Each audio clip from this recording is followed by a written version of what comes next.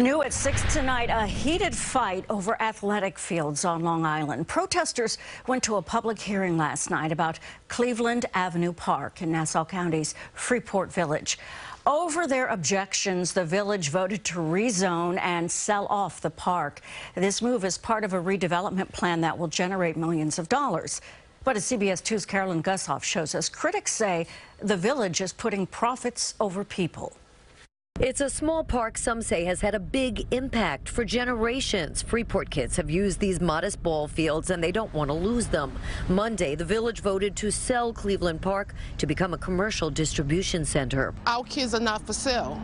Put it somewhere else. Our kids need this space. They value profit over people.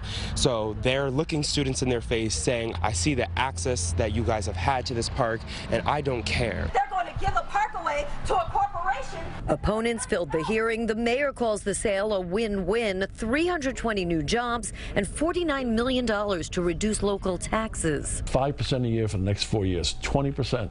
You know, during COVID now and inflation and fuel and food, people need this additional assistance. While selling a park with no facilities, they'll vastly improve fields at nearby Cow Meadow Park. That have brand new fields with AstroTurf lights, parking, bathrooms, locker rooms. We of course support economic development. It's just that the village has many other properties that could be considered. Cleveland Park is across the street from public housing. The other field is in the southernmost region of the town, which is going to be a hardship for students to get to that location that live on this side of town. If there's a problem with transportation, there's nothing to stop us from going back to Nassau County and saying we need a public bus going down there. Who controls this park is also at issue. The village is suing the school district over its claim to the land. It was very disappointing to see a unanimous vote to sell the property and also to rezone the property while we're in litigation. Opponents are kicking the issue up to Governor Hochul, urging her to veto a bill that allows development on parkland. One of the bill's sponsors, Taylor Darling, told me she supports the sale